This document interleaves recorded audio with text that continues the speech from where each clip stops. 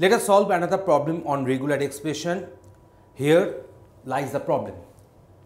Construct a finite automata equivalent to the regular expression given, and the regular expression is this one.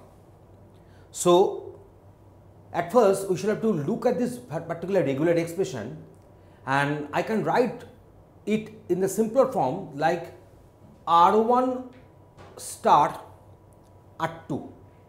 I can write this one as in this way.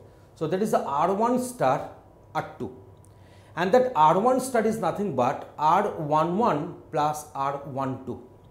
So in this way, if you can divide it, if you can go for the sub-regular expressions, you can go for the partial regular expressions, and then you can consider the full one. That will be easier for us to solve such problems. So let me go for the solution. So here we are having, so I can write this one as R1 star R2.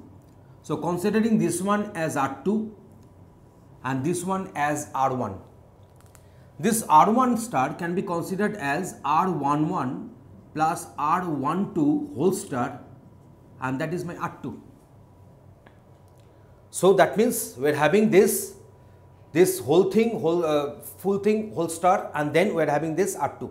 So let me draw the respective transition system for this particular regular expression. See, this is my R11, this is my R11, or this is my R12, and this is my R2. See, we are having 0, 1. So going from this initial state to this state using 0, and for input 1 I shall come back. This is my 1, 1 plus 0, 1 star 0. So either I can go using 1, 1 or a single 0. Then I shall have 1 star, that means it will go for a self loop, and then I shall come back using 0. And here we are having 1, 1, that is required, must. Why? Because the full thing is under whole star, that means it can be null.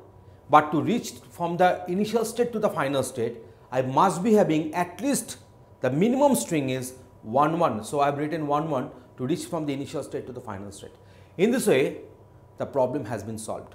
So whenever such problem will come, please divide this regular expression into sub parts, in the sub expressions, and see which is having star as a whole or plus as a whole, whether they are written R1 R2 or R1 plus R2.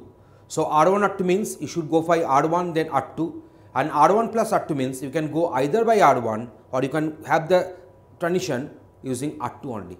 So think about this, and we are having a separate video on these basic elements. We are having a separate video. Please watch that one, and that will be the great help to solve such problems. Thanks for watching this video.